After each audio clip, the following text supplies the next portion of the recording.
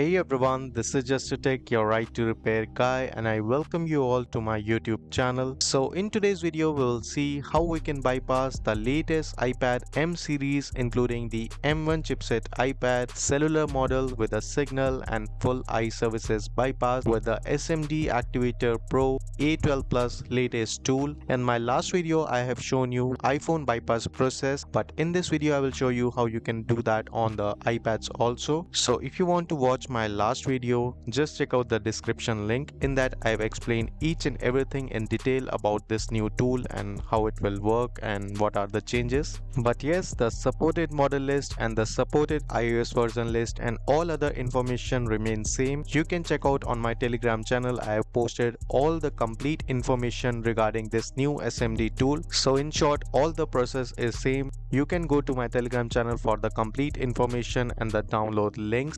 So first you need to download this SMD Activator Pro A12 Plus 1.1 version, that is the latest version at the moment. After that you can simply install it on your system. SMD tool is only available for your Mac, but if you are a Windows user, this app is not available for Windows. You can install Dual Boot Mac or Hackintosh on your system and then you can run it on your Windows machine. After that you can simply run the tool. Next you have to connect your device. Now first you need to connect your device to the tool and check the compatibility. If your device showing supported, then only you can proceed, and if your device showing not supported, then you cannot. So you can check out the supported model list. Some iPads support latest iOS 17 directly, but some iPad models only support iOS 14 to iOS 16 bypass, but in future then you can re-bypass on iOS 17, but initially you have to be on the lower version for some models. So you can just connect with the app and it will show you your device is supported or not. Currently I have this iPad Pro 11-inch M1 3rd gen cellular model, so it is supported. So I will just check the compatibility and proceed further. After that you will get this message, serial not authorized. First you need to register your device serial number in the server. For the registration it's very simple. You just need to send me your device serial number and send me the supported screenshot from the tool and I will register your device. For the prices and other information you can contact me there. Once your device is registered, you can just reconnect with the tool and this time the tool will show your device is in the processing. That means your device is in the batch timing, so you have to wait for the batch completion, and once the batch is ready you can activate your device from the tool. So the batch timing I will put on the screen so you can pause the video and check it out. After your device is ready for the activation, you can easily connect with the tool again and click on start and the bypass process will be started. So now let's wait for the batch completion. Alright, now it's the next day and my batch is done. You will get the notification from the tool itself, or you can contact me on Telegram channel. All the batch timing will be there. Whenever it completed I will post there. After that just click on start.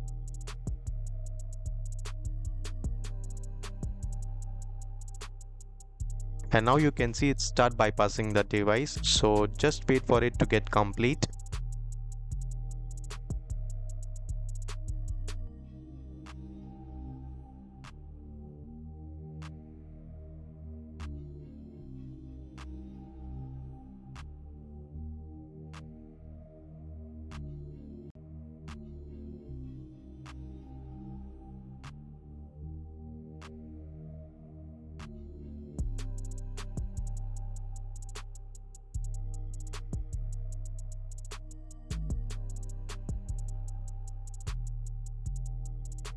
So you can see within some 20 to 30 seconds it's done and you will get the success message on the tool and your iPad will be reboot automatically. So just wait for it to get complete on.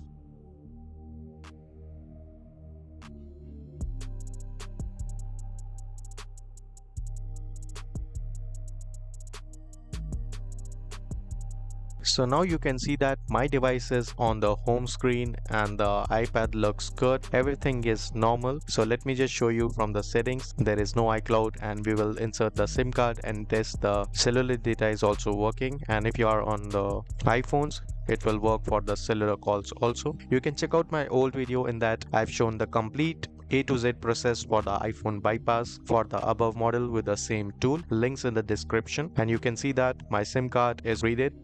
And let me just open a web page and show you the cellular data is working.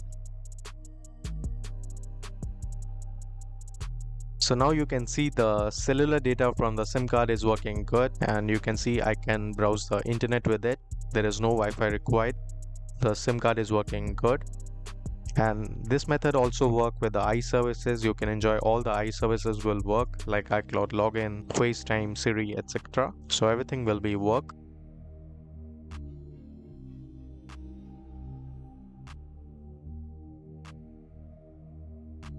And you can check it out. We are successfully bypassed on the latest iOS 17.5.1 on my iPad Pro 11-inch 3rd generation M1 chipset iPad that has fully supported iOS 17.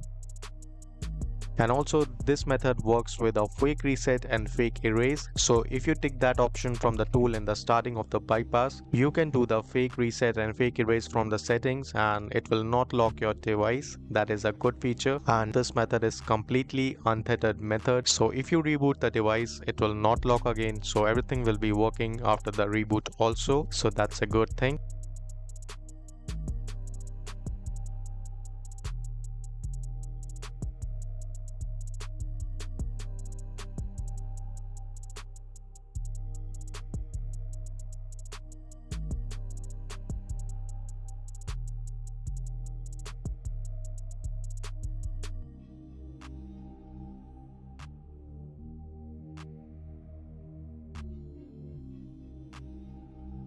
So now you can see everything is working smooth like a normal iPad. So let me just show you quickly the fake erase and reset option and how it's work.